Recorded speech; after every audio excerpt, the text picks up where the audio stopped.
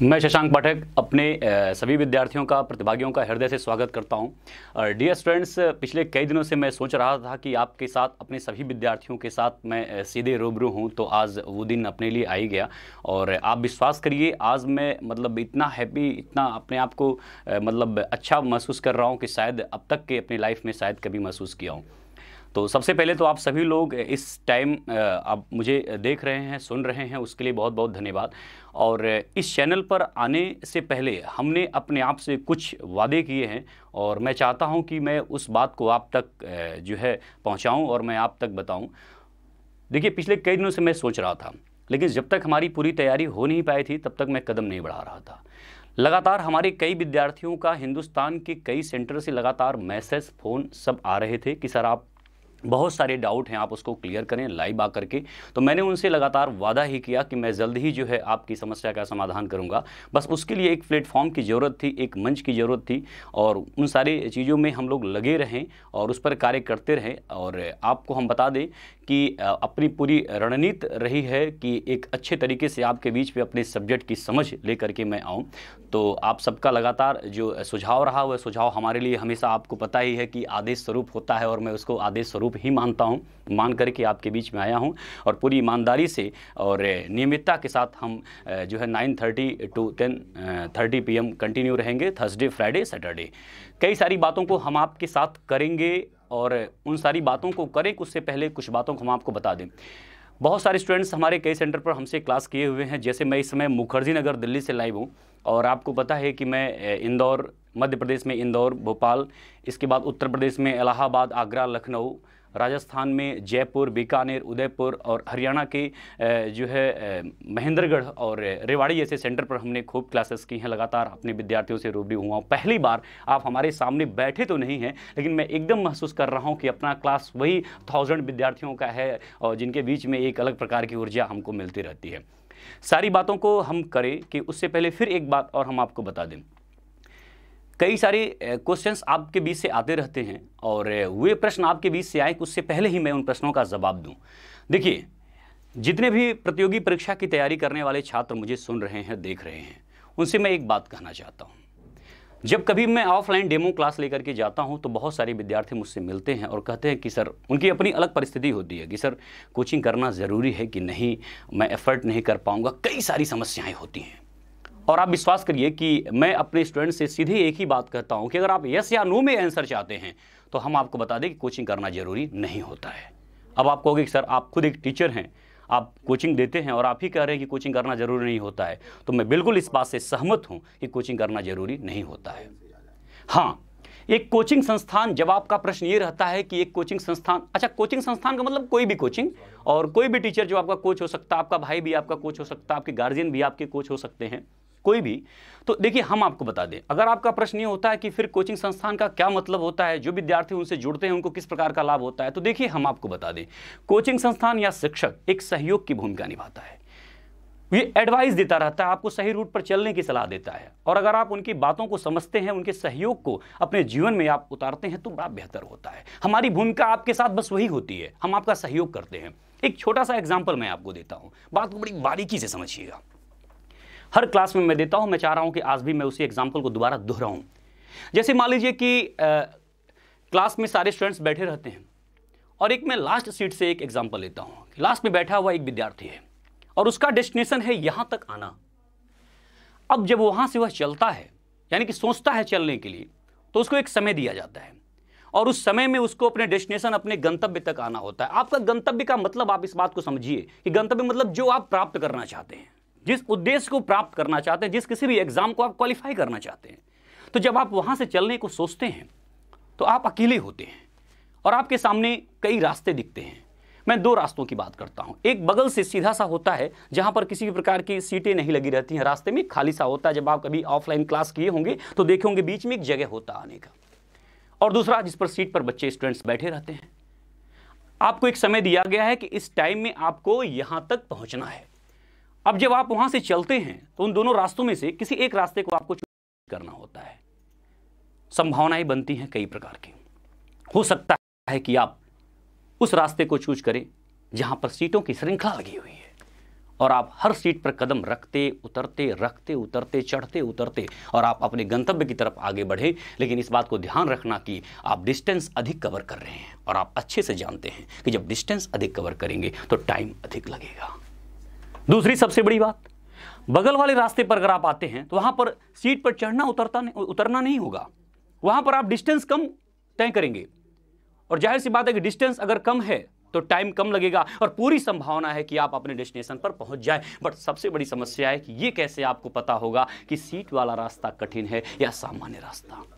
हम शिक्षक, हम टीचर, हम गाइड करने वाले लोग, चाहे मैं आपका बड़ा भाई, आपका टीचर, गार्जियन, कोई भी होता है, जो आपको गाइड करता है वह आपको यही बताता है कि इस रास्ते की बजाय अगर आप इस रास्ते पर चलेंगे तो सहज होगा और डिस्टेंस कम होगा, टाइम कम लगेगा और संभावना है कि आप सफलता की तरफ बढ़ सकते हैं। इस बात को आपको बड़ी बारीकी से समझना है। बट एक बात बखूबी आप समझ लें, दोनों परिस्थितियों में चलना आपको पड़ेगा। मैं नहीं चलूंगा, मैं बस एक जगह पर खड़े होकर के आपको दिशा निर्देश दे सकता हूं। अगर आप हमारी इस बात को समझ गए होंगे कि दोनों परिस्थितियों में चलना आपको होगा तो अब हमारी बात को आप समझ पा रहे होंगे कि हम आपके लिए सिर्फ सहयोग की भूमिका निभाते हैं। अगर मैं ये कहता हूं, कोई भी शिक्षण संस्थान, कोई भी टीचर ये कहता है कि मैं आपको कलेक्टर बना दूंगा, मैं आप सीजीएल एग्जाम में अच्छा रैंक आप लेकर के आ जाएंगे, आप मेरे वहां पढ़िए, मुझसे पढ़िए, तो मैं कभी इस पर विश्वास नहीं करता। और आप मेरा रिकॉर्ड चेक कर सकते हैं, हर क्लास में मैं इस बात को बड़े विश्वास के साथ बोलता हूं कि आप कभी भी इस भ्रम में मत रहिएगा कि आप शशांक सर के साथ मुलाकात करेंगे और बात करेंगे, उनसे जो है उनके साथ उनके संरक्षण में पढ़ेंगे तो आप टॉप कर जाएंगे। नहीं, जब तक आपकी अपनी मेहनत नहीं होगी तब तक कोई आपको नहीं बना सकता। हमारा बस एक ही भूमिका है, सहयोग की। दूसरा एक बहुत बड़ा भ्रम, और उस भ्रम के कारण मैं अपने जीवन में कई परीक्षाओं में असफल भी रहा। हालांकि मैं इन सारी बातों को आज यहां पर नहीं करना चाहता, बट मैं आपको इंडिकेट कर देता हूं कि 2006 में मैं मुखर्जी नगर दिल्ली में सिविल सर्विस की तैयारी करने के लिए आया और 2013 तक मैं आईएएस की तैयारी करता रहा और आपको परिणाम तो समझ में आ ही रहा होगा। और उसके बाद हमने फिर कॉम्पिटिटिव एग्जाम्स की तैयारी को छोड़ दिया और आपके साथ लगातार जो है बने रहें और एज ए जो है टीचर पिछले 7 सालों से मैं लगातार आपके बीच में जुड़ा रहा। बट इस तैयारी के दौरान हमसे जो भूल हुई या हमने जो गलती की, उन सभी गलतियों से सीख लेकर के मैं अपने विद्यार्थियों से बस एक ही बात बोलता हूं कि उस प्रकार की गलती आपको नहीं करना है। और वह गलती क्या थी मैं आपको बता दूं।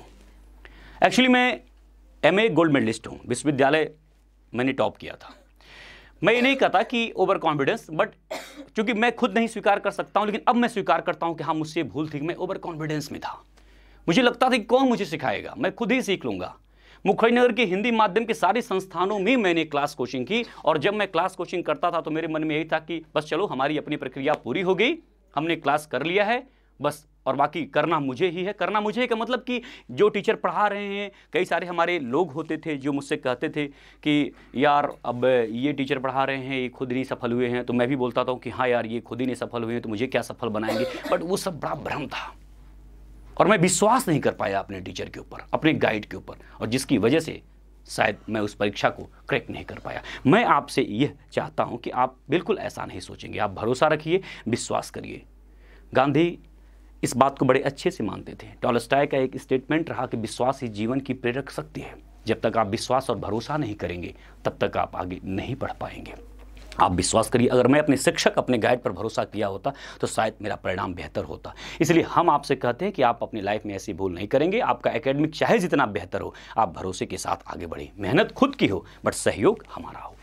देखिए, एक क्वेश्चन है, उस क्वेश्चन के माध्यम से मैं आपको कई सारी बातों को समझाना चाह रहा हूँ। क्योंकि आज हमारी पहली क्लास है और इस पहली क्लास में हमें इंडेक्स भी आपको बताना है कि क्या क्या हम किस किस टॉपिक को कैसे पढ़ाएंगे। और उन सारी बातों को करने से पहले एक क्वेश्चन हम आपको देते हैं और उस क्वेश्चन के माध्यम से कई सारे क्वेश्चन को हम सॉल्व भी कर देते हैं ताकि हम बात करने में अधिक टाइम ना लें। देखिए, हर क्लास में मैं इस बात को बोलता हूँ कि जो student 10 year previous year question paper solve कर लिया जिस किसी भी परीक्षा की, निश्चित रूप से आप समझिए कि वह बेहतर करेगा। अगर आप previous year question paper solve करते हैं तो निश्चित रूप से आप बेहतर करेंगे। जिस किसी भी एग्जाम को आप दे रहे हैं, जिस किसी भी कमीशंस के एग्जाम को दे रहे हैं, उस एग्जाम के 10 साल के क्वेश्चन पेपर किसी भी पब्लिकेशन के आप सॉल्व कर लीजिए, बेहतर करने का प्रयास करिए और निश्चित रूप से आपकी सफलता जो है आपके करीब आएगी। लेकिन previous year question paper solve करने का जो तरीका होता है, उस तरीके को आपको देखना होता है। जैसे एक छोटा सा क्वेश्चन मैं को लिखता हूं और आप जरा उस चीज़ को देखिए। हालांकि इस प्रश्न को मैं ऑफलाइन बैचेज में लगभग सारे स्टूडेंट्स के बीच में रखा हूं और आपके बीच में भी मैं रखता हूं। वे विद्यार्थी जो पहले से इस प्रश्न को जान रहे हैं वह इस प्रश्न का उत्तर देने में थोड़ा सा रुचि दिखाएंगे और मैं इस क्वेश्चन को रख रहा हूँ। जैसे एक क्वेश्चन है, अच्छा आप लोग हिस्ट्री में लॉर्ड बुद्धा, गौतम बुद्ध के बारे में आप लोगों ने सुना होगा, सुना है ना? हाँ, तो मैं वहीं से एक प्रश्न कर रहा हूं।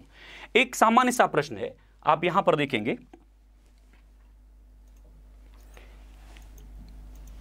क्वेश्चन है birth place of Lord Buddha, Gautam Buddha का जन्म स्थान।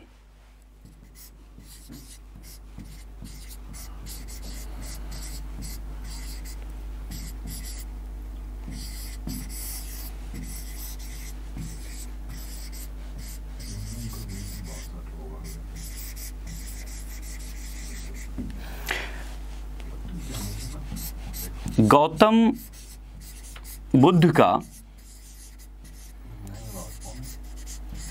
जन्म स्थान, ये क्वेश्चन है और इसके 4 ऑप्शन। अच्छा, अगर क्वेश्चन आपको ठीक से ना दिख रहा हो तो आप बिल्कुल मुझे आप बताएंगे। वैसे मैं इसको पढ़ देता हूं कि क्वेश्चन आपका है कि बर्थ प्लेस जो है लॉर्ड बुद्धा का, तो गौतम बुद्ध का जन्म स्थान कहाँ है, और इस क्वेश्चंस के 4 ऑप्शन आपको दिए गए हैं और मैं ऑप्शन यहां पर लिखता हूं। ठीक है, पहला इसका ऑप्शन है, मैंने लिख दिया कपिलवस्तु लुम्बिनी, कपिलवस्तु लुम्बिनी नेपाल। ठीक है, सेकेंड ऑप्शन मैंने लिखा बोध गया, आप ऑप्शन को ठीक से समझेंगे, बोध गया। थर्ड ऑप्शन मैंने लिखा सारनाथ, और चौथा ऑप्शन हमने लिखा कुशीनगर, कुशीनगर। अब जरा इस क्वेश्चंस को आप देखिएगा, देखिए निश्चित रूप से यह प्रश्न बड़ा इजी है, बट मैं जो आपको बताना चाह रहा हूं आपको उसको समझना है। अब ये क्वेश्चंस किसी भी परीक्षा में आता है और आपने जब इसको देखा और या फिर अगर आप previous year question paper solve कर रहे हैं, आप वहां पर अगर इस क्वेश्चंस को देखते हैं तो अगर आप थोड़ा सा भी पढ़े होंगे तो आपको आंसर सीधे दिख जाएगा कि इसका आंसर होगा कपिलवस्तु लुम्बिनी नेपाल। और आप क्या करते हैं, आप खुश हो जाते हैं कि सर मैंने प्रीवियस ईयर क्वेश्चन में जो सॉल्व किया उसमें इस क्वेश्चंस को मैंने बना लिया। बट ये आपकी सबसे बड़ी गलती होती है, भूल होती है। जब कभी भी आप previous year question paper solve करें तो किसी भी क्वेश्चंस के बाकी ऑप्शन को हिट करना होता है आपको, और आप वहीं पर छोड़ करके आगे बढ़ जाते हैं। जैसे आपको यहां पर देखना चाहिए कि गौतम बुद्ध का जो है बोध गया से क्या रिलेशन है, बोध गया इस क्वेश्चंस में क्यों दिया गया है, ऑप्शन क्यों बना है। तो आप देखेंगे कि अगर हम बोध गया की बात करेंगे तो यहां देखिए बोध गया जो है यह इनका, बोध गया में इनको ज्ञान प्राप्त हुआ था। क्या प्राप्त हुआ था? ज्ञान प्राप्त हुआ था। ठीक है, इसके बाद फिर आप देखिए सारनाथ, तो गौतम बुद्ध का सारनाथ से क्या रिलेशन है, तो सारनाथ में आप देखेंगे कि यहां पर इन्होंने अपने ज्ञान का जो उपदेश दिया था, first sermon of Lord Buddha, ज्ञान का प्रथम उपदेश इन्होंने यहां पर दिया था। तो यानी कि यहां पर हो गया ज्ञान जो उपदेश, ज्ञान का उपदेश। इसके बाद आप देखेंगे यहां पर जो तीसरा ऑप्शन है, यहां पर तीसरा ऑप्शन दिया गया है, मैं क्षमा चाहता हूं, पहला कपिलवस्तु जो आपको बर्थ प्लेस है, बोध गया में ज्ञान, सारनाथ में उपदेश, और चौथा कुशीनगर का जो ऑप्शन है आप यहां पर देखेंगे तो यहां इनकी मृत्यु हुई थी। अब आप देखिए कि एक स्टेज यहां पर ये हो गया जिसमें 4 ऑप्शन है और आपने यहां पर इसका सही आंसर लगा दिया, बट आप एक कदम और आगे बढ़ते हैं जब आप बाकी के ऑप्शन को हिट करते हैं तो यहां तक पहुंचे।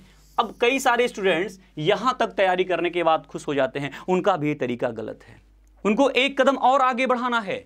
अब देखिए कपिलवस्तु में इनका जन्म हुआ, कपिलवस्तु नेपाल में इनका जन्म हुआ। ठीक है, अगले कदम यहां पर अभी मैं कुछ लिख नहीं रहा हूं, मैं आपको बताऊंगा कि मुझे यहां पर क्या करना है। सेकंड, बोध गया में इनको ज्ञान प्राप्त हुआ, बौद्ध धर्म में ज्ञान को क्या कहा जाता है यह भी आपको यहीं पर विचार करना चाहिए। तो बौद्ध धर्म में ज्ञान को निर्वाण कहा जाता है। ठीक है, निर्वाण कहा जाता है। इसके बाद अगला ऑप्शन देखिए, सारनाथ में इन्होंने अपना उपदेश दिया था, तो जो उपदेश दिया इन्होंने सारनाथ में, तो बौद्ध धर्म में उपदेश को क्या कहा जाता है, यानी कि जो इन्होंने उपदेश दिया उसको क्या कहा गया, तो धर्म चक्र प्रवर्तन। तो आप यहां देखेंगे धर्म चक्र प्रवर्तन। नेक्स्ट आप देखेंगे कि कुशीनगर, कुशीनगर में इनकी मृत्यु हुई, बौद्ध धर्म में मृत्यु को महापरिनिर्वाण कहा जाता है। तो आप यहां लिखेंगे महापरिनिर्वाण। अब एक बात आपको समझना है, अभी भी आपका ये क्वेश्चन पूरा नहीं हुआ और आपको लग रहा होगा कि कंप्लीट हो गया, बिल्कुल नहीं, एक कदम और आगे आपको बढ़ना है। गौतम बुद्ध के जो जन्म के प्रतीक के रूप में अगर हम बात करें तो हम अब यहां पर हम प्रतीक लिखेंगे, ठीक है। जन्म का इनका प्रतीक क्या है? बैल या सांड, ठीक है, और कमल का फूल भी माना जाता है। निर्वाण जो है, इनको जो ज्ञान प्राप्त हुआ बट वृक्ष नीचे प्राप्त हुआ, यानी कि पीपल का वृक्ष, ठीक है। धर्म चक्र प्रवर्तन जो हुआ उसका प्रतीक क्या है? चक्र उसका प्रतीक है। इसके बाद महापरिनिर्वाण, इसका प्रतीक स्तूप है। जब किसी भी क्वेश्चंस को आप इतने तरीके से तोड़ करके देखेंगे तब आप विश्वास करिए कि बेहतर कर पा रहे हैं। और आप क्या करते हैं, आप हमारे पास चले आते हैं कि सर हमने previous year question paper solve किया, देखिए क्वेश्चन रिपीट नहीं हुआ, गलत है। शायद आप ठीक से महसूस कर पा रहे होंगे। एक किसी भी क्वेश्चंस को आप लें और इस तरीके से आपको इस क्वेश्चंस को सॉल्व करना है। अब हम आपको एक बात और बता दें, जो स्टूडेंट किसी भी क्वेश्चंस को सॉल्व करते हैं और उसका सही आंसर देते हैं, यानी कि पहले स्टेज तक, अगर हम इसको स्टेज में कर दें, यानी कि ये फर्स्ट स्टेज अगर इसको करें, इसको सेकंड स्टेज कर दें, इसको थर्ड स्टेज करें और इसको फोर्थ स्टेज करें, तो जो स्टूडेंट फर्स्ट स्टेज में होता है वह क्वेश्चन का सही आंसर देता है। बट हम आपको बता दें कि इस प्रकार की तैयारी में उसका सिलेक्शन कभी नहीं होगा, कभी नहीं होगा। अगले स्टेज में आप आइए, अगर आप यहां तक अपने ज्ञान को बढ़ाते हैं तो हम आपको बता दें कि यहां पर आप हमेशा एक या दो क्वेश्चन से हमेशा फेल होते रहेंगे, पास नहीं होंगे, फेल होंगे, बट फेल होंगे एक या दो क्वेश्चन से। जब आप यहां तक पहुंचेंगे तीसरे स्टेज पे तो निश्चित रूप से आप सफल हो जाएंगे, लेकिन चौथे स्टेज पर जब आप पहुंचेंगे तो आप रैंकर होंगे, रैंकर। अब आप तय करिए कि आप कहां हैं। देखिए बात बड़ी व्यवहारिक और ठीक है, इसलिए मैं आपसे इस बात को बोलता हूं कि स्मार्ट वर्क करना चाहिए। देखिए बार बार कहना मुझे भी अच्छा नहीं लगता है, बट आप सभी विद्यार्थी इस बात को कहते हैं और जानते हैं। और अगर आप कमेंट को देखेंगे चैनल पर तो आपको लगेगा कि हाँ, सर के द्वारा जो भी बातें कही जा रही हैं कि हम Allahabad centre, Indore centre, Jaipur centre पढ़ाए हैं, तो निश्चित रूप से वो आपको वहाँ पर दिखेगा। और काफ़ी लंबा अनुभव रहा है, पूरे 10-10 घंटे पढ़ाने का। मैंने हर सेंटर पर पढ़ाया और वहाँ पर देखिए ज्ञान बढ़ने की बात नहीं, अनुभव। और उस अनुभव में हमने क्या सीखा कि जब मैं इंदौर सेंटर पढ़ाता हूं तो वहां पर कई ऐसे विद्यार्थी मिलते हैं जिनके तौर तरीके, तैयारी करने की स्टाइल और ये सारी बातें बड़ा अच्छा लगता है और रिजल्ट देते हैं। अब जिस तरीके से वो तैयारी करते हैं हमें भी प्रभावित करता है, हम भी आपसे सीखते हैं। हम आकर के उस बात को जयपुर सेंटर पर उसके विद्यार्थियों को बताते हैं, अपने विद्यार्थियों को, और जो विद्यार्थी अच्छे होते हैं वहां पर उस बात को समझते हैं और उस तरीके को अपना लेते हैं।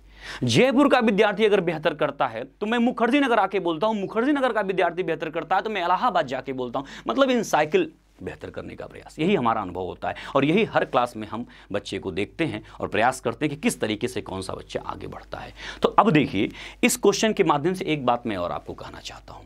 अब यहां पर आपको समझ में आएगी कि कोचिंग संस्थान की भूमिका या टीचर की भूमिका या गार्जियन की भूमिका, गार्जियन का मतलब जो आपको गाइड कर रहा हो, क्या होती है। तो देखिए पहले स्टेज तक तो आपको किसी की जरूरत नहीं है, आपका एकेडमिक जो पढ़ाई हुआ है आप वहां से इस प्रश्न को लगा लेंगे।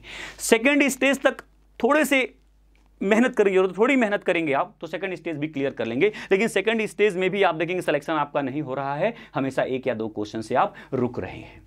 तीसरा और चौथा स्टेज जो है यही आपकी सफलता का है। और तीसरे और चौथे स्टेज में निश्चित रूप से आपको सहयोग की जरूरत है। और आपके लाइफ में जब आप प्रतियोगी परीक्षा की तैयारी करते हैं तो दो ही लोग सहयोग कर सकते हैं, एक आपकी टेक्स्ट बुक जो अच्छी टेक्स्ट बुक है और दूसरा आपका टीचर।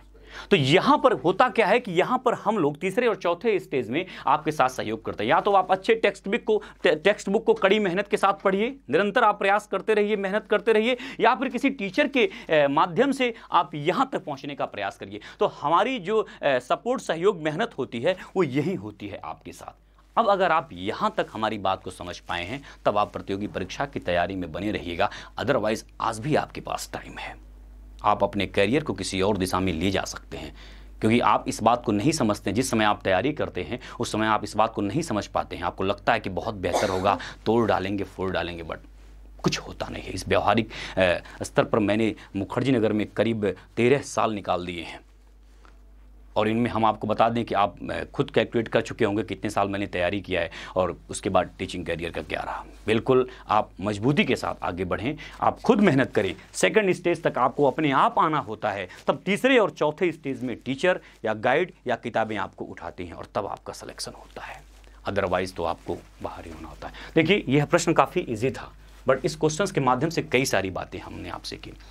अब हम आपको दूसरी बात बता दें, आप लोग थक भी गए होंगे कि सर क्लास की तरह आकर के जो है थोड़ा सा एक अलग प्रकार से थका दिए हम सबको, और फिर वही बात पढ़ने पढ़ाने की बात तो पढ़ने पढ़ाने की होगी। लेकिन मैं वाकई में आपसे बता रहा हूँ, एकदम जोश और जज्बात के साथ लग जाइए। जो सिलेक्शन होता है उसमें 10% छात्र ऐसे होते हैं जिनको कभी किसी की ज़रूरत नहीं पड़ती, किसी कोचिंग संस्थान की, किसी टीचर की, और वो पता है किस प्रकार के छात्र होते हैं। वो बचपन से ही बड़ी जो है जीनियस स्कॉलर होते हैं, एकेडमिक उनका बड़ा शानदार होता है। और आप जिस किसी भी परीक्षा को देखते हैं आपको पता है कि 12वीं और ग्रेजुएट स्तर से ऊपर के क्वेश्चंस नहीं आते हैं। बचपन से उन्होंने मेहनत की है, तो 10% सीट उनके पास जाना ही है। बाकी की जो सीटें हैं वह मेहनत करने वाले विद्यार्थियों की होती है। तो अब आप इस बात को तय करेंगे कि आप किस कैटेगरी में हैं। अगर आप शुरू से बड़े अच्छे स्कॉलर रहे हैं तो आपको उतनी मेहनत नहीं करनी है, लेकिन अगर आप शुरू से लेबोरियस हैं, मेहनत करने वाले विद्यार्थी हैं, तो निराश भी नहीं होना, क्योंकि 90% सीट आपके लिए बनी हुई है। तो खुद मेहनत करिए, खुद आगे बढ़िए, हमारा बस सहयोग और सपोर्ट होता है। हम आपको अपने सब्जेक्ट और आपके एग्ज़ाम की तैयारी की प्रारूप और रूपरेखा को तय करते हैं, बताते हैं। वैसे बहुत सारे शिक्षकों के बीच में रहते हुए हमने भी काफ़ी जो है अनुभव प्राप्त किए, और अंततः यही निष्कर्ष निकला कि स्टूडेंट्स को खुद मेहनत करना पड़ता है। हाँ, हम जिस बात को उनको बोलते हैं, अगर हमारी बात को मानते हैं तो निश्चित रूप से उनके लिए बड़ा बेहतर होता है। यही हमने लाइफ में गलती की थी कि हम कभी भी अपने गाइड, अपने टीचर और बाकी जो भी लोग थे उनकी बात को तो उस प्रकार से नहीं स्वीकार किया जिस प्रकार से मुझे समझाना चाहते थे। मुझे लगता था कि लोग असफल हैं तो मुझे क्या सफल बनाएंगे, बट इस बात को आपको समझना चाहिए जो मैं नहीं समझा। अगर कोई भी शिक्षक अपने कॉम्पिटिटिव लाइफ में असफल रहा है तो जिन जिन कारणों से वह असफल रहा है उनको सब आपको बताएगा और कहेगा कि आपको इन सारे कार्यों को नहीं दोहराना है जिसकी वजह से वह जो है असफल हुआ है। तो एक असफल व्यक्ति आपको ये सारी बातें जरूर बता देगा कि जिसकी वजह से वह असफल हुआ है, तो शायद आप उस काम को नहीं करेंगे। बाकी जो रास्ते होंगे आपको निश्चित रूप से सफलता की तरफ ले जाएगी। तो शायद आप हमारी बातों को समझ गए होंगे। इस क्वेश्चंस के माध्यम से जिस बात को मैं कहना चाह रहा था उस बात को मैं आपको पूरा बताया। अब हम अपनी बात को यहाँ समाप्त करते हैं और आगे की बात करते हैं। देखिए, जिस सब्जेक्ट के लिए हम और आप एक दूसरे से मुलाकात कर रहे हैं, मुखातिब हो रहे हैं, सब्जेक्ट हिस्ट्री है। और इतिहास सब्जेक्ट को लेकर के बहुत सारे विद्यार्थियों के अंदर भय था, और मैं तो पिछले कई सालों से इस बात को देखा। लेकिन बाद में आप ही के द्वारा हमें मैसेज किया गया कि सर आपने इस सब्जेक्ट को इतना सहज, इतना सरल बना दिया कि अब इस सब्जेक्ट के प्रति एक मोहब्बत सी हो गई है। तो मेरा एक ही जवाब उनको होता है कि हमने नहीं बनाया, आप खुद जो है लगन दिखाई इस सब्जेक्ट में, और लगन की वजह से ही हम एक सहयोग के रूप में आपके साथ हुए और इस सब्जेक्ट ने आपको अपना लिया और आपने इसको अपना लिया। तो कोई सब्जेक्ट टफ नहीं होता, बस एक बार आप उसमें रुचि दिखाएं, और इनिशियल स्टेज में बिल्कुल आपको रुचि दिखाना होता है। विश्वास और भरोसा करिए। हम एक ही चीज़ पर विशेष रूप से ध्यान देते हैं कि किसी भी सब्जेक्ट की कितनी सहज प्रस्तुति हो वह आपके लिए मायने रखती है, वह आपको रुचि दिखाती है। और शायद इस कक्षा कार्यक्रम में जो हम लाइव आपके साथ आ रहे हैं, इसका हमारा यही उद्देश्य है कि इस पूरे सब्जेक्ट की रूपरेखा में बहुत सारे टॉपिक हैं, बहुत सारे सेगमेंट हैं, पार्ट हैं, जिसको हम सहजता के साथ आपके बीच रख पाएँ।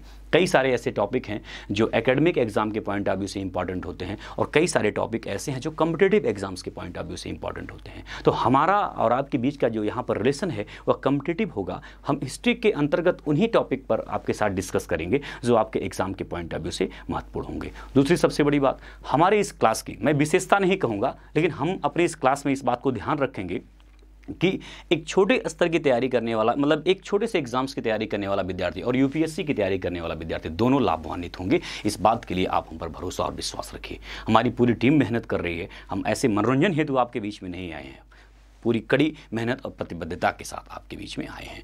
तो बड़ा अच्छा लग रहा है और काफ़ी खुशी मिल रही है कि एक बार फिर से बहुत सारे स्टूडेंट्स जो इन्होंने अपना टाइम निकाला और लगातार मुझे सुन रहे हैं, मैं फिर से बहुत बहुत धन्यवाद आपको देता हूं। और अब मैं अपने मुख्य टॉपिक पर आता हूं।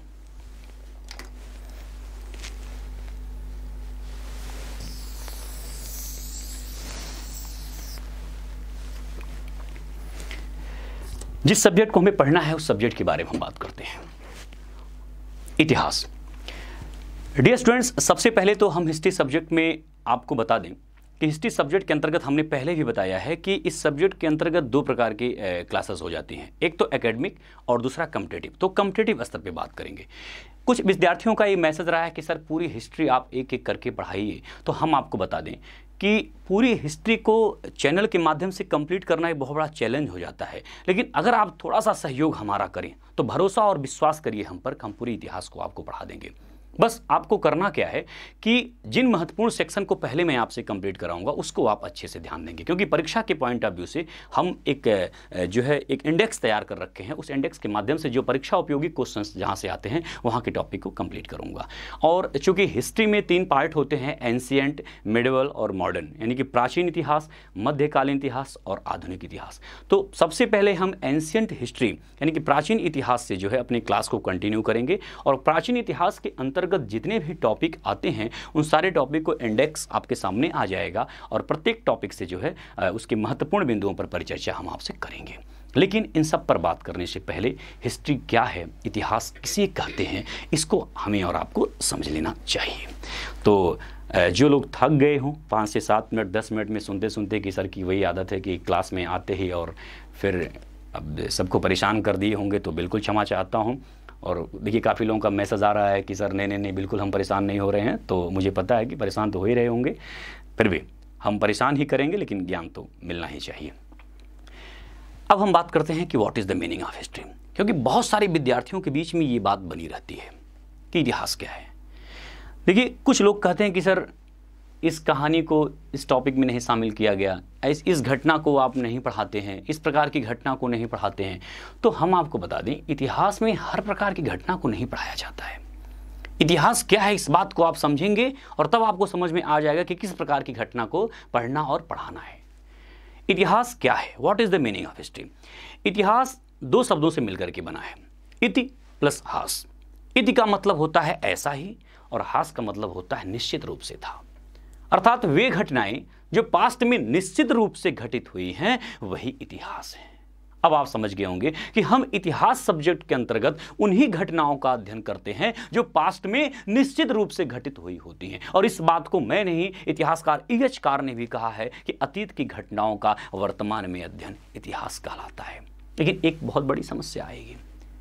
आप में से बहुत सारे विद्यार्थी कहेंगे कि सर आप विश्वास करिए, हमने अपनी बाबा से सुना है, अपने गांव के लोगों से सुना है कि एक प्रकार की ऐसी घटना हुई थी और मोहन के बाबा बहुत बड़े 30 मार खा थे। लोग बताते हैं, लेकिन उनके बारे में तो कभी क्लास से क्वेश्चंस और एग्जाम में नहीं बना, और इस बात पर हमारे गाँव के लोगों ने प्रमाण भी दिया। तो जाहिर सी बात है कि अब ये बात तो सोचने वाली है ही, क्योंकि हमने पहले ही आपसे बोला है। अच्छा, एक बात और ध्यान रखिएगा, हमने बोला है का मतलब कि मैं नहीं, इतिहासकार ने बोला है। तो किसी बात को लेकर के हमारे और आपके बीच में कॉन्ट्राडिक्शन हो और आप अंदर ही अंदर सोच रहे हो कि मिल जाएंगे, शशांक सर तो छोटा कर देंगे, बड़ा कर देंगे, तो थोड़ा सा ऐसी भावना नहीं होनी चाहिए। अब आप यहां पर देखिए कि हमने कहा कि अतीत की घटनाओं का, यानी कि इतिहासकार ने कहा कि अतीत की घटनाओं का वर्तमान में अध्ययन इतिहास है, और वहां पर हमने एक शब्द जोड़ दिया कि अतीत की उसी घटना को हम वर्तमान में अध्ययन करते हैं जो घटना निश्चित रूप से घटित हुई है। और आप में से एक बालक आया और मुझसे बोला कि सर यह घटना निश्चित रूप से घटित हुई है और इसका भी अध्ययन करके आप अपने इस क्लास में पढ़ाइए। तब मैंने उस बालक से बोला कि बालक इस बात को समझो, जिस घटना के बारे में आप मुझसे बता रहे हैं आप मुझे प्रूफ तो करो वो घटना सही है कि गलत है। मैं क्यों मान लूं आपके गांव की बात, आपके घर की बात मैं क्यों मानूं? तो वह बालक बोलेगा कि सर ठीक है हम इसको प्रूफ करते हैं, लेकिन फिर मैं बोलूंगा कि देखो ध्यान रखना, एविडेंस 3 है, उस पर आपको प्रूफ करना है। पहला, आर्कियोलॉजिकल डिपार्टमेंट। अगर आपके घर की घटना, आपके गांव की घटना, कहीं भी घटना, पुरातत्व विभाग, आर्कियोलॉजिकल डिपार्टमेंट अगर इस घटना को प्रमाणित करता है आपकी घटना को, तो हम मान लेंगे कि वो सही है और मैं पढ़ा दूंगा। Second, literary prominent. अगर किसी भी घटना को साहित्य यानी साहित्यिक सोर्स अगर प्रमाणित कर दे तो भी मैं मान लूंगा वो घटना सही है। और तीसरा, फॉरेन ट्रेवलर्स, विदेशी यात्रियों के यात्रा वृत्तांत। यानी कि किसी भी घटना को अगर आप इन 3 सोर्स पर प्रमाणित कर देते हैं तो निश्चित रूप से वह घटना इतिहास बन जाती है। हाँ, हो सकता है कि किसी एक्स नाम की घटना को तीनों सोर्स प्रमाणित करें, और यह भी हो सकता है कि कोई एक ही सोर्स प्रमाणित करे। अगर तीनों सोर्स प्रमाणित करता है तो बहुत बढ़िया, और एक करता है तो भी वह इतिहास सब्जेक्ट के अंतर्गत आ जाएगा। तो शायद आप इस बात को समझ गए होंगे कि हमारे और आपके घर की जो घटनाएं होती हैं वो इतिहास सब्जेक्ट के अंतर्गत क्यों नहीं पढ़ी जाती हैं, क्योंकि उनको इन सोर्स पर प्रमाणित नहीं किया गया है। जिस दिन प्रमाणित कर दिया जाएगा उस दिन हम बिल्कुल पढ़ाएंगे, आपको पढ़ा रहे हैं, आपकी जनरेशन को पढ़ाएंगे, सबको पढ़ाएंगे। तो शायद आप इस बात को अब गंभीरता से समझ रहे होंगे। एक बार फिर से मैं इस डिफिनेशन को बता देता हूं ताकि मैं आगे की टॉपिक पर चलूं। तो मैंने कहा कि अतीत की घटनाओं का वर्तमान में अध्ययन इतिहास कहलाता है, लेकिन अतीत यानी कि पास्ट के उन्हीं घटनाओं का वर्तमान में अध्ययन इतिहास कहलाएगा जो घटना निश्चित रूप से घटित हुई है। और कौन सी घटना निश्चित रूप से घटित हुई है, इसको इन तीनों सोर्स पर प्रमाणिक होना जरूरी है। पहला आर्कियोलॉजिकल डिपार्टमेंट पुरातत्व विभाग के द्वारा, दूसरा लिटरेरी प्रोमिनेंट, और तीसरा विदेशी यात्रियों की यात्रा वृत्तांत। लेकिन एक कहानी मैं आपको सुनाना चाह रहा हूँ, उसके माध्यम से आप पूरी बात को समझ जाएंगे। कुछ ऐसी भी घटनाएं होती हैं जो इन तीनों सोर्स पर प्रमाणिक नहीं होती हैं, फिर भी इतिहास सब्जेक्ट के अंतर्गत घटित होती हैं। मैं कुछ एक साल पहले जयपुर में क्लास ले रहा था, और मैं इस कहानी को जो मैं आपको बता रहा हूँ, आप में से बहुत सारे विद्यार्थी मुझसे सुन चुके हैं, बट चूँकि बहुत सारे नए विद्यार्थी जुड़े हुए हैं, तो मैं इस कहानी के माध्यम से आपको जो मुख्य बिंदु जो मुझे बताना है वो समझाना ही है इस कहानी के माध्यम से।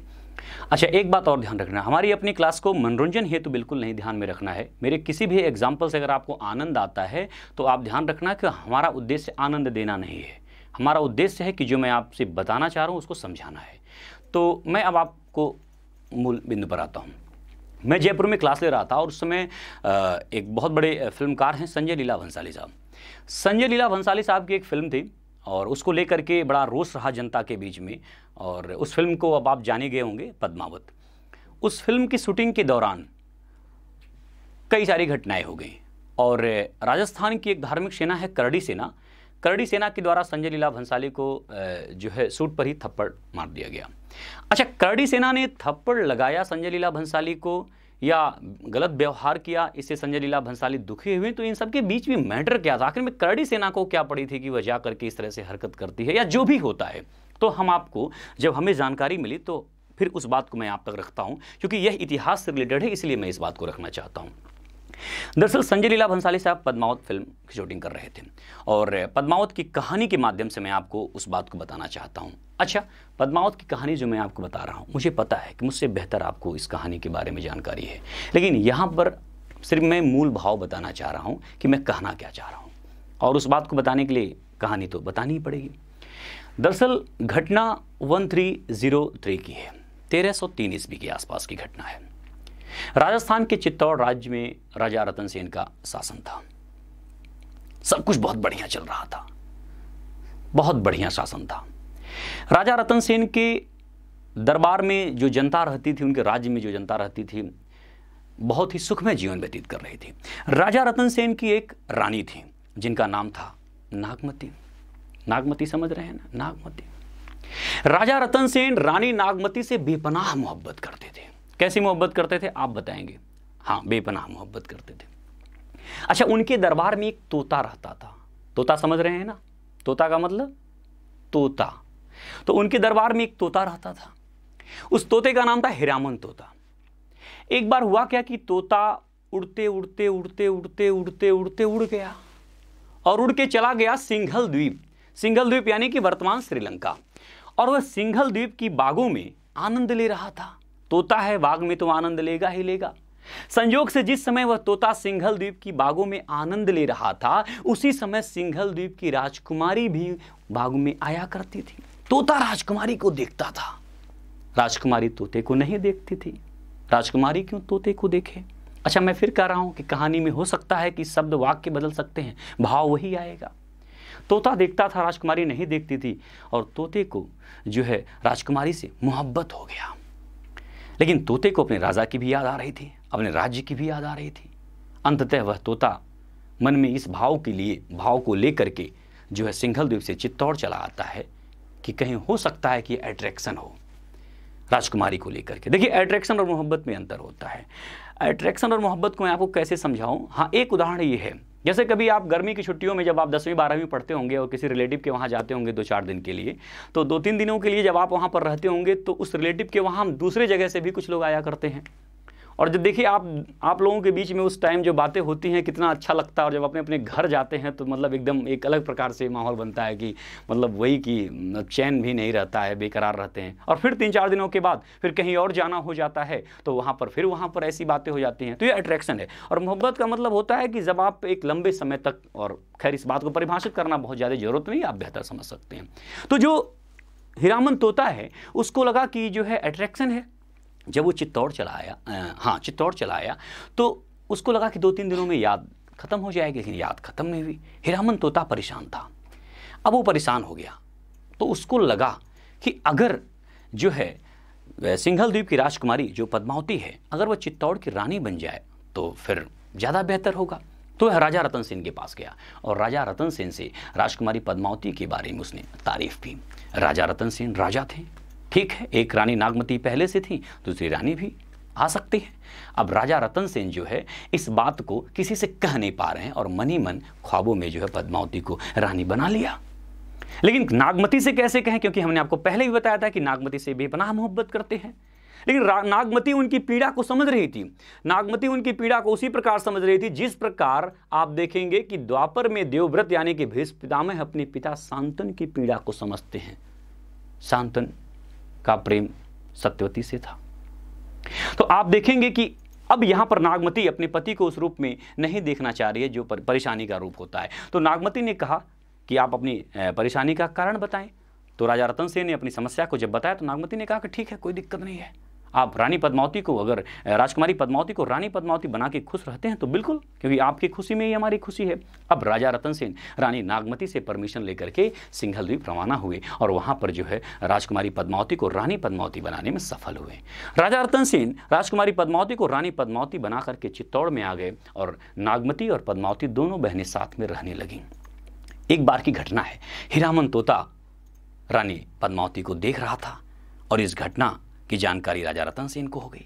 राजा रतन सेन ने हीरामन तोते को देश निकाला कर दिया। हीरामन तोता बड़ा नाराज हुआ और अपने इस अपमान का बदला लेने के लिए वह सोच ही रहा था कि उसके दिमाग में आया कि बदला लिया जाना चाहिए।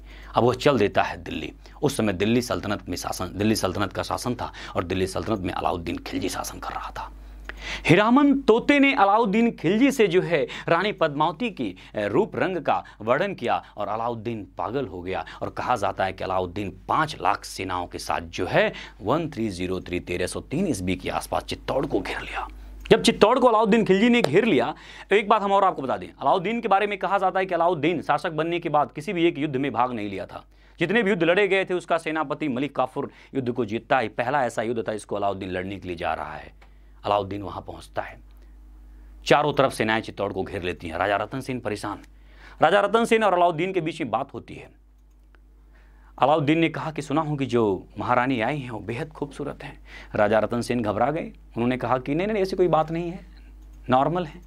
अलाउद्दीन ने कहा कि नॉर्मल एबनॉर्मल की बात नहीं है, अब तो हम जो है जरूर देखना चाहेंगे। और एक बात और हम आपको बता दें, अलाउद्दीन की सेना में जो 5 लाख सैनिक थे उसमें तकरीबन 4 लाख सैनिक राजपूत सैनिक थे। इसी वजह से चित्तौड़ परेशान था।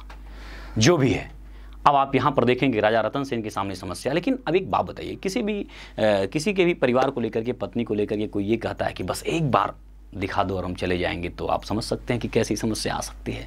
और सामने वाला अगर दुश्मन से घिरा हो तो अंदर ही अंदर वो पागल हो जाएगा। राजा रतन सेन परेशान हो गए, लेकिन अलाउद्दीन को कुछ कह नहीं पाए और वो चल देते हैं महल की तरफ। जब उनकी इस पीड़ा को रानी पद्मावती सुनती हैं, अच्छा रानी पद्मावती एक बहुत बड़ी योद्धा भी थी, तो उन्होंने कहा कि अगर देखने दिखाने से चित्तौड़ राज्य की रक्षा हो जाती है तो कोई दिक्कत नहीं है, अलाउद्दीन देख सकते हैं। अब अलाउद्दीन रानी पद्मावती को देखता है। अच्छा, रानी पद्मावती को अलाउद्दीन किस तरह से देखा, इस बात को कहना बड़ा मुश्किल है। कुछ लोगों ने कहा कि अलाउद्दीन स्टोन पहनता था, उस पर रानी पद्मावती की छाया। कुछ लोगों ने कहा कि मिरर में उन्होंने पद्मावती को देखा। कहीं पर भी देखा और देखते ही बेहोश। उसके बाद जब उसे होश आया तो पद्मावती, यानी कि वही भाव कि तुझको ही, समझ गए होंगे। अब समस्या आ गई। देखने दिखाने की बात थी, बाकी और आगे की बात तो थी ही नहीं। तो कहा जाता है कि अब यह अपमान राजा रतन सेन को बर्दाश्त नहीं हुआ और युद्ध दोनों के बीच में हुआ, जिसमें आप देखेंगे षड्यंत्रों का शिकार हुए राजा रतन सेन और उनकी मृत्यु हो जाती है। ठीक है। अब अलाउद्दीन खिलजी रानी पद्मावती को प्राप्त करने के लिए महल की तरफ आगे बढ़ता है। कहा जाता है कि जो है सुल्तान अलाउद्दीन खिलजी अपना एक एक कदम आगे बढ़ा रहा था और उधर रानी पद्मावती अपने जो है अपनी जो है अपनी रक्षा करने के लिए जो है यानी अपने सतीत्व को बचाने के लिए जो है वह जौहर व्रत के द्वारा अपने प्राण को त्यागने की क्रिया में आगे बढ़ रही थी। कहा जाता है कि जैसे ही अलाउद्दीन खिलजी रानी पद्मावती को आलिंगन करना चाहा, उसी समय रानी पद्मावती जो है जौहर प्रथा के द्वारा अपने शरीर का त्याग कर दिया और इस तरह से जो है वह राजस्थान के ही इतिहास में नहीं, अभी तो पूरे विश्व इतिहास में जो है वह एक धार्मिक महिला के रूप में उनका अपना आज परिचय दिया जाता है और देवी का दर्जा प्राप्त कर लिया। अब दिक्कत ये था कि संजय लीला भंसाली जो फिल्म बना रहे थे उसमें करणी सेना ने उनको थप्पड़ क्यों लगाया। एक्चुअली संजय लीला भंसाली जो फिल्म बना रहे थे उसमें कहीं पर इस बात को दिखाने की बात थी कि अलाउद्दीन खिलजी पद्मावती को लेकर के क्या सोचता है। अब सबसे बड़ी बात है कि जो पद्मावती को लेकर के अलाउद्दीन खिलजी सोच रहा है, अगर उसको इस जगह पर दिखाया जाएगा तो एक अलग प्रकार की समस्या आ जाएगी। भाई हम किसको लेकर के क्या सोचते हैं, अगर उस इमेज को सीधे दिखने लगे और बोर्ड पर आ जाए या किसी के सामने सीधे आ जाए कि मैं इनको लेके ये सोच रहा हूँ, तो सिचुएशन आप समझ सकते हैं। और इस बात को लेकर करणी सेना को बड़ा आपत्ति था। इसीलिए आप देखेंगे कि करणी सेना ने कहा कि अलाउद्दीन क्या सोचता है उसको सोचने दो, लेकिन यहाँ पर दिखाना नहीं है। और जो संजय लीला भंसाली इस चीज़ को दिखाना चाह रहे थे, इसी पर करणी सेना को आपत्ति हुआ और वहाँ पर विवाद उत्पन्न हुआ। अब देखिए कहने का मतलब क्या है, जब ये मैटर आगे बढ़ा तो कई सारे लोगों को समस्या आ गई कि जो है कुछ लोग संजय लीला भंसाली के साथ हो गए, कुछ लोग जो है करणी सेना के साथ हो गए। तो जब ये मुद्दा आगे बढ़ा तो ये हुआ कि पहले ये साबित करना है कि पद्मावती इतिहास है कि नहीं, जो मैं अब मुख्य बात आपसे बता रहा हूँ, बात कहानी की नहीं, अब ये मुख्य बात समझिए।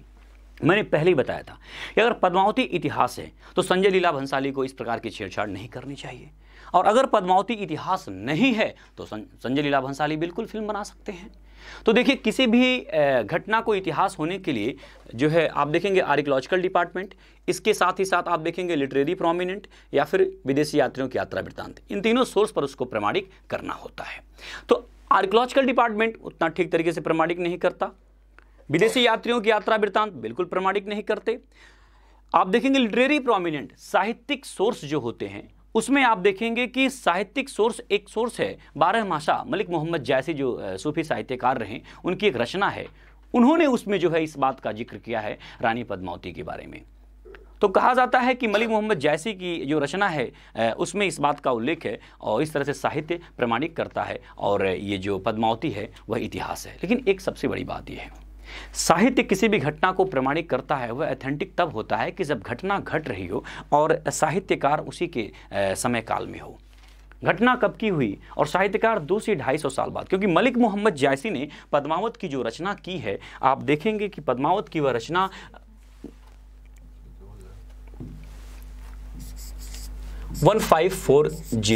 1540 ईस्वी के आसपास हुई है।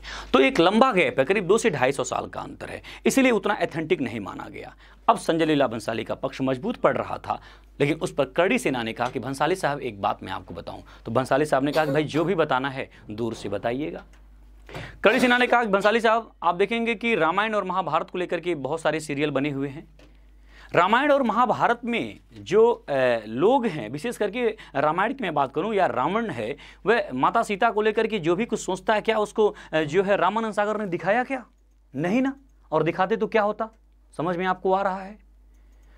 तो क्यों नहीं दिखाया? क्योंकि रामायण धर्म और आस्था से जुड़ा हुआ, जबकि अभी तक जो है इस पे जो है इसका रिसर्च जारी है और आने वाले समय में बहुत सारे सोर्स प्राप्त हो रहे हैं। जल्दी ये महाकाव्य प्रमाणिक हो जाएगा इतिहास सब्जेक्ट के स्तर पर। तो चूंकि अभी तक संशय था उसमें या कई तरह की बाधाएं थी, लेकिन फिर भी आप देखेंगे कि उस पर इस प्रकार की फिल्म नहीं बना सकते हैं, भले ही संशय है। क्यों नहीं बना सकते? क्योंकि लोगों के धर्म और आस्था का विषय है। उसीलिए पद्मावती चाहे सही हो चाहे काल्पनिक हो, अगर आप इस प्रकार किसी भी प्रकार का विषय इस विषय पर किसी प्रकार की जो है अलग प्रकार से इसको प्रस्तुत करेंगे तो समस्या तो होगी ही। इसलिए हम आपको जो मुख्य बात कहना चाह रहे हैं कि यहाँ पर जो मेन बात आपको ये देखना है कि हमने आपको बताया कि आर्कियोलॉजिकल डिपार्टमेंट, लिटरेरी प्रोमिनेंट और फॉरेन ट्रेवलर्स, इन सब के द्वारा तो आप देखेंगे कि इतिहास सब्जेक्ट का अध्ययन तो किया ही जाता है इनके सोर्स के माध्यम से। लेकिन अगर ऐसी कोई घटना जो आपके धर्म और आस्था से जुड़ा हुआ है तो वह भी इतिहास सब्जेक्ट के अंतर्गत आ जाता है। तो हालांकि हमारे आज के इस अभी तक की बात में किसी विशेष प्रकार के ऐसे क्वेश्चंस नहीं बन सकते हैं जो आपकी परीक्षा के पॉइंट ऑफ व्यू से महत्वपूर्ण हो, लेकिन इतना हम आपको जरूर बता दें कि आज आप इतना जरूर समझ पा रहे होंगे कि हिस्ट्री क्या है। अब इतिहास अतीत की घटनाओं का वर्तमान में अध्ययन और सोर्स पर प्रमाणिक, ठीक है। तो यहाँ अब इस जो मुद्दे पर बात करने के बाद अब हम आगे बात करते हैं। हिस्ट्री सब्जेक्ट आप देखेंगे 3 पार्ट में इसका डिवीजन हुआ है, एंशिएंट, मिडेवल, मॉडर्न। सबसे मुख्य बात ये है कि हम इस क्लास में जो हमारा मुख्य उद्देश्य है, हमारा उद्देश्य ये है कि एंशिएंट हिस्ट्री के किस टॉपिक से किस प्रकार के प्रश्न आपकी परीक्षा में आते हैं, उन सभी टॉपिक को मैंने पहले डिसाइड कर लिया है। वहाँ पर मैं आपसे डिस्कस करूँगा उस टॉपिक से अब तक कमीशन के जितने भी क्वेश्चन पेपर बने हुए, जितने भी क्वेश्चंस बने हुए हैं किसी भी कमीशन के, उन सारे क्वेश्चन पर मुझे आपसे डिस्कस करना है। आपकी तैयारी बेहतर होनी चाहिए इसके लिए हमारे साथ। इसके बाद आप देखेंगे मिडेवल इंडिया में, वहाँ पर भी हम यही काम करते हैं और मॉडर्न हिस्ट्री में भी यही करेंगे। इसके बाद इंडिया आफ्टर इंडिपेंडेंस, आज़ादी के बाद का भारत और विश्व इतिहास भी हम आपके साथ कंटिन्यू रहेंगे। तो एक लंबा समय हमारे और आपके बीच में चलेगा, बट हाँ इस बात को ध्यान रखना कि हम उन्हीं महत्वपूर्ण बिंदुओं पर आपसे चर्चा करेंगे जो आपके परीक्षा के पॉइंट ऑफ व्यू से ज़्यादा बेहतर है। और एक इन्फॉर्मेशन हालांकि अभी मैं नहीं चाह रहा था आपको देना, बट फिर भी मैं आपको बता रहा हूँ कि जो विद्यार्थी इतिहास सब्जेक्ट में रुचि रखते हैं उनके लिए हमारा अपना एक कोर्स रेडी हो रहा है। जो विद्यार्थी इतिहास सब्जेक्ट में रुचि रखते हैं मैं उनकी बात कर रहा हूँ, या जो आगे कॉम्पिटिटिव एग्जाम्स को विशेष रूप से ध्यान देंगे। तो जैसे ही हमारा वह कोर्स तैयार होता है तो आप एक बार मुझसे संपर्क करेंगे या फिर मैं आपको इन्फॉर्म करूंगा, तो वह भी आपके परीक्षा के ध्यान में रखते हुए चूंकि कोर्स बन रहा है तो काफ़ी परीक्षा उपयोगी होगा। खैर जब तक वे सारी बातें हों कि तब तक हम आपसे अपने सब्जेक्ट पर परिचर्चा करते रहेंगे। तो हिस्ट्री के अंतर्गत पहला हमारा जो टॉपिक होगा वह होगा प्राचीन इतिहास। अब एंशिएंट हिस्ट्री में जिस टॉपिक के अंतर्गत हम बात करेंगे, या मिडेवल या मॉडर्न हिस्ट्री के अंतर्गत, उसको मैं एक बार आपसे दिखा देना चाहता हूँ। एक बार आप उसको देख लें, हिस्ट्री का वो टॉपिक आप एक बार मुझे बस जस्ट फ्यू सेकंड, जो पूरा एंशिएंट, मिडेवल, मॉडर्न का माउस माउस माउस हाँ क्लिक कीजिए, टच कर दीजिए, क्लिक ऊपर कहीं पे भी। अच्छा एक बार हाँ, आप यहाँ पर इस बात को देखेंगे। हमने इस इंडेक्स को बना लिया है और यहाँ पर हिस्ट्री सब्जेक्ट के अंतर्गत हम इतने सारे टॉपिक पर आपसे परिचर्चा करेंगे। आप यहाँ देखिए हेडिंग में देखिए लिखा हुआ रेखा चित्र के माध्यम से इतिहास के कालखंड का विभाजन। तो यहाँ पर आप देखेंगे इतिहास के कालखंड का विभाजन, एक तो आप देखिए यहाँ पर प्राग ऐतिहासिक काल, क्षमा चाहता हूँ, बैक हाँ,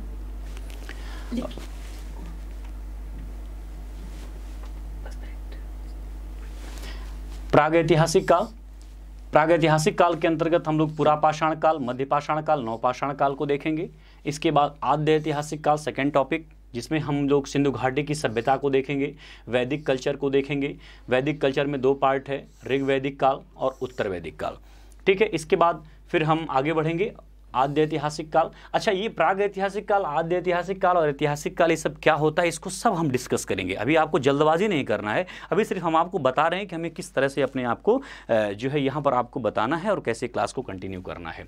आद्य ऐतिहासिक काल के अंतर्गत प्राचीन भारत का जो इतिहास है, जिसके अंतर्गत महाजनपद, ठीक है, मगध साम्राज्य, मौर्य साम्राज्य, ठीक है, फिर इसके बाद संगम काल जिसमें चेर, पांड्य, चोल, फिर मौर्योत्तर काल, गुप्त काल, हर्षवर्धन, ठीक है। इसके बाद आप यहाँ देखेंगे मध्यकालीन भारत का इतिहास, जिसके अंतर्गत पूर्व मध्यकालीन भारत जो 8वीं सेंचुरी से 12वीं सेंचुरी तक आप देखेंगे यहाँ पर, और ठीक है। और यहाँ आप देखेंगे कि पूर्व मध्यकाल में उत्तर भारत के अंतर्गत राजपूतों का इतिहास पढ़ना है, फिर पाल, प्रतिहार, ठीक है। दक्षिण में दक्कन के क्षेत्र में चालुक्य, पल्लव, राष्ट्रकूट, दक्षिण में चेर, पांड्य, चोल, शाही चोल। और आप यहाँ देखेंगे फिर उत्तर मध्यकालीन के अंतर्गत 12वीं सेंचुरी से 18वीं सेंचुरी तक आप देखेंगे उत्तर भारत में दिल्ली सल्तनत, चौहान, और यहाँ पर थोड़ा सा मिस्टेक हो गया है, हाँ ठीक है, मुगल, दक्कन अंतर्गत विजयनगर और बहमनी, और दक्षिण में आप देखेंगे चोर, देवगिरी के यादव, वारंगल, काकतीय, द्वार समुद्र।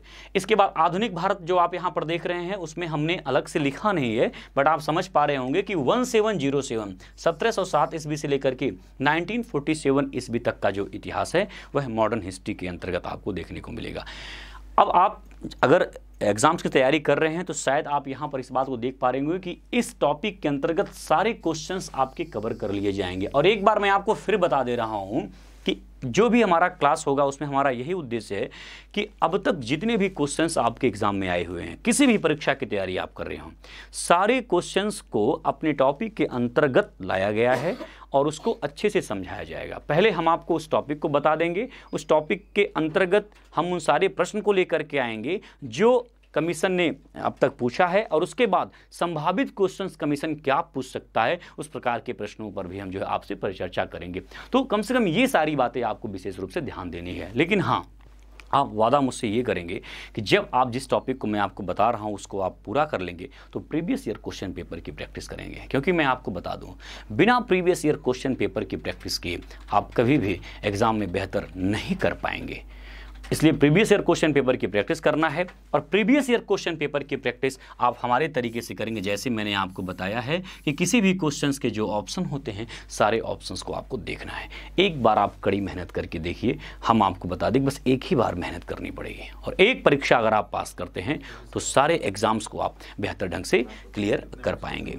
तो बहुत सारी बातें हमारे आपके बीच में हो रही हैं, और चूंकि आज हमारी आपकी पहली क्लास है और आई होप कि थोड़ा सा आप भी थका हुआ महसूस कर रहे हैं, मैं फिर से आपको विश्वास दिलाता हूं कि हिस्ट्री की जो हमारी क्लास है वो बहुत ही सहज और सरल होगी।